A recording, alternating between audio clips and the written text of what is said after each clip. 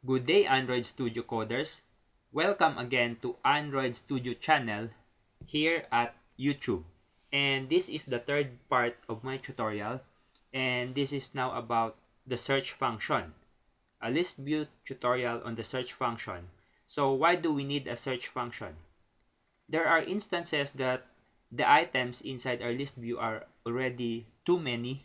For example, you have 100 items and you only want to filter the items that you need. For example, you only want to see those that starts with letter C. So how do you do that if your items are not in alphabetical order? So you need some sort of a filter function or a search function in order for you to see only the items or data that you need. So what are the steps in creating a ListView search function? So number one is create a menu folder inside the rest folder of your Project Explorer for your app. Okay, so what you have to do is to right click the rest folder and click new and then create another directory. So this is what would be created.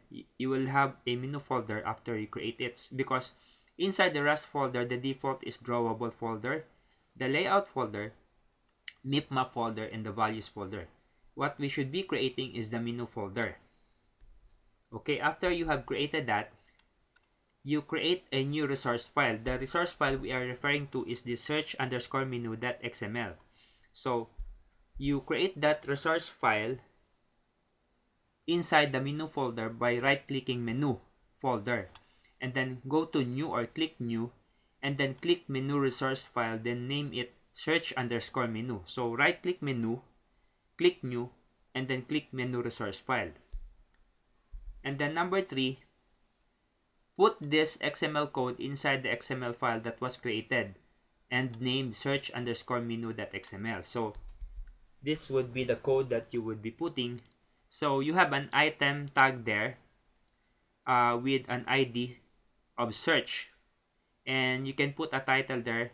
Just name it, just put the title search, just capitalize the first letter, and these are the two attributes that you need. Show as action, it may just show always, and then this straight line here, which just look for this inside your keyboard or in your keyboard, and collapse action view. This would be the value in this show as action attribute.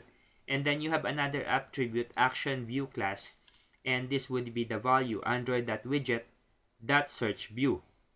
So you can just copy this one and put that inside your .xml. Okay. So number 4 is to connect your search menu.xml to your layout by generating onCreateOptionsMenu override method. So how do you do that? Okay, since if you run the application, you would not yet be able to, so we are at step number 4, right? Okay, so you would not still be able to see the search menu.xml that you have created in your action bar at the top, because you have not yet created the override method on create options menu and put the applicable code there. So what you do is, first, this one, you right click, go to your main activity.java, and then right click main activity class here and click generate. And after that, you would be seeing this choices of items that could be generated. Click override methods, and then after that, you would be able to see these choices and just look for on create options menu. This is a public boolean method.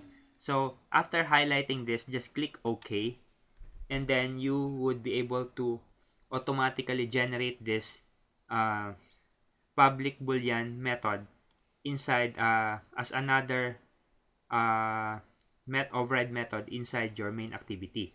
So this is the default content of that method, there is a return statement there referring with the value of menu. So just let it be, and then after that you type this code, this one, get menu inflator method that inflate, and then it has variables inside which you would put as parameters r.menu.search_menu. This r.menu means that you are looking the code is referring to your menu folder, means our resources folder .menu .search_menu. This is your XML file, and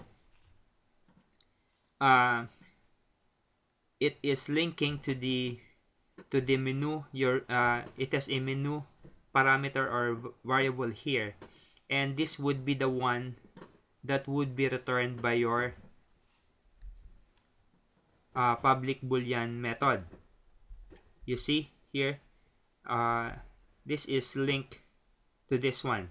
So type this code inside on options create menu before the return statement. So this should come first before your return statement. So this is your return statement. Just click press return, put the cursor after this one, after this curly brace, opening curly brace, and press return so that you have a space between the opening curly brace and the return statement. Okay, so we shall be going into the hands-on after this presentation. So let's go to Android Studio. Okay, so we have I already have the code that we have finished after the first tutorial, the creation of the basic attributes of ListView plus the event listeners. So I already have here our set on item selected listener and set on item click listener. These are the event listeners we have discussed in part 2. You just go to my other videos and you can see the tutorial on this event listeners. And if we run this, you can see that we already have a list view here. So the click listeners are working, and this is the list selector code that we have inside list view. So we have a green list selector, we have a divider height. So we have a divider that is of this color. So you can see that the color of the divider is the same as this one, and the list selector is green. So this is part 1, the basic tutorial, and the click part is our second tutorial on event listeners. So what we do now is just to connect our search, our discussion on the search menu. Here I already have the search menu here, the item, the search menu.xml, and we have an item here, but you cannot yet see on the action bar the search menu because we have not yet linked that through our code. So we can link that by doing what you have discussed. So highlight main activity class and right click and click generate, and we generate an override method as we have discussed, and just type on create options menu. So there we have it. We have the on create options menu. You can just search for it, and then it's highlighted when it is searched by the IDE. Once it was searched by the IDE, it is automatically highlighted for us. So all you have to do is just click OK, and the IDE just generates this override method for you. No need for you to remember the exact syntax. This is the better method so that you would not be having a syntax error. And just after the opening curly brace, just press return or enter in your PC laptop, or if you're in Mac, just press return. So here we are gonna get our get menu inflator method as we have discussed. and dot inflate, and then r dot menu, referring to the menu folder. And our inside our menu folder, we have the search menu.xml. I have already done it a while ago. And then dot search menu, and then comma. This is our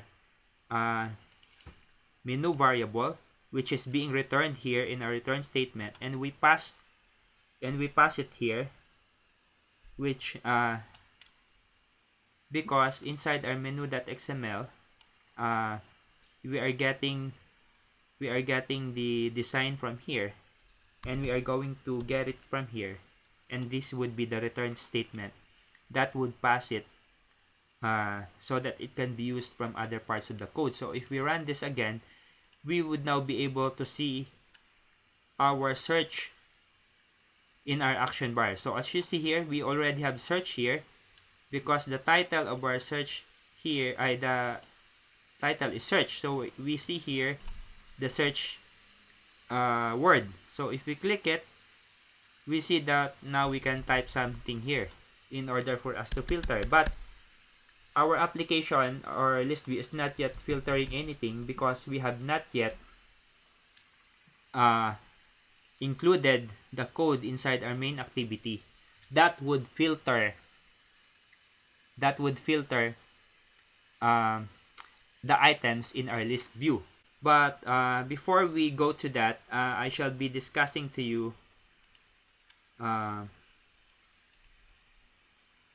the concept or the topic on replacing the search word with an icon, because as you can see, we have not yet replaced that search word with an icon. So what you see here is the search word. It's better if we put an icon. So how do we do that? Just go to your search menu XML here and put an icon parameter. So how do you get an icon? So we don't have an icon yet inside our drawable folder. So right click drawable, and we can get somewhere here we can get an icon. New,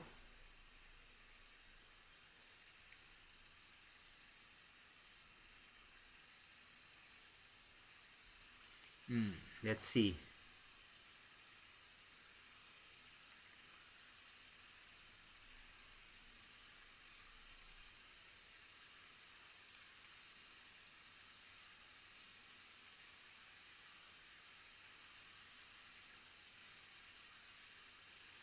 New, you go to vector asset.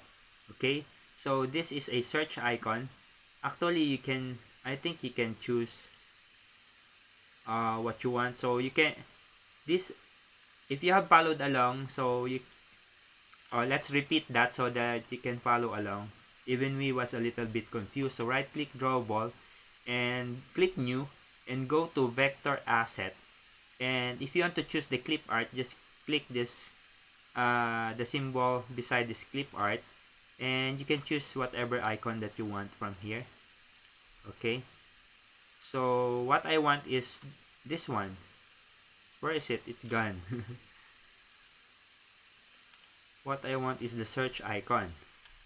Okay, search, this one, search icon, it's named search. Okay, and then click OK, and then you have that, and just click next and finish. Okay, so it's now inside your drawable folder.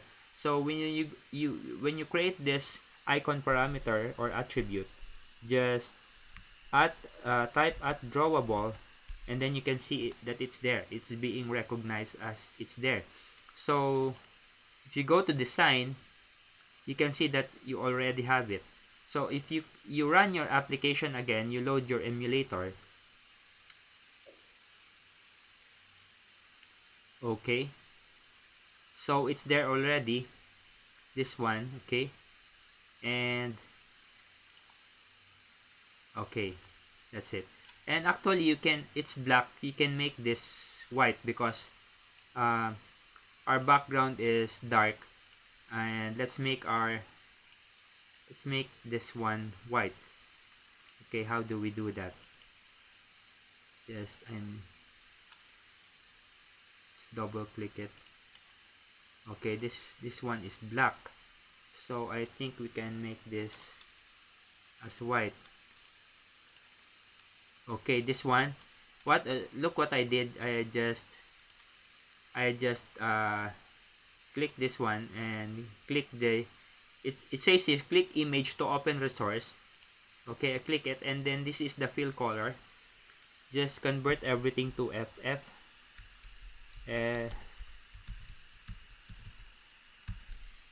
Okay, and then it's white already, so let's run that. Just remember what is the HTML code for white, and so that you can change it. So it's now white. So as you can see, so we have successfully put an icon into our list view and successfully connected the search menu.xml into our action bar, or this blue bar above our application. So the only thing that we need to do now is to be able to filter our item data. For example, I want only those with the letter C to appear, or those that contain CA. The application should be able to filter that.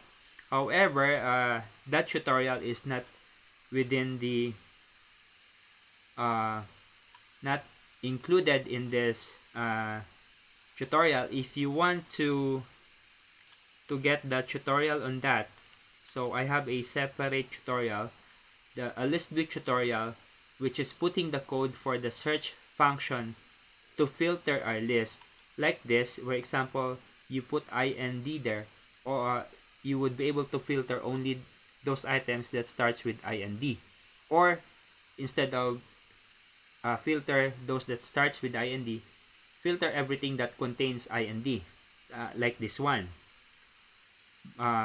So if you want to get that, I invite you to support me at my patreon.com account. So just go to the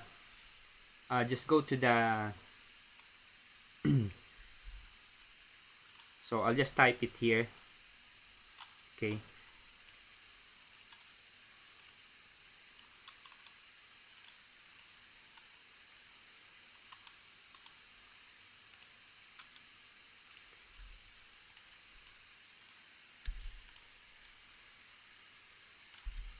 just go guys to the my Patreon account, my Patreon. I have a Patreon page. Just go here, patreon.com/Android Studio, and I shall also be putting a link to this in the description of this video, and I invite you to support me at Patreon. You would be able to get the code and the discussion video on how to filter the items inside your list view through the code that we would be putting inside the onCreate options menu. And not just that, not just the video, would be able to get the entire code of this list view tutorial from part 1 to part 2 up to this part 3 up to part 4, which is the code on the in filtering our list view items, plus other videos that I have included in my Patreon account, and the code to that tutorial. So I have tutorial on navigation drawer, then I have included PDF files on that, and I shall also be putting more videos that are only for my supporters or patrons at Patreon.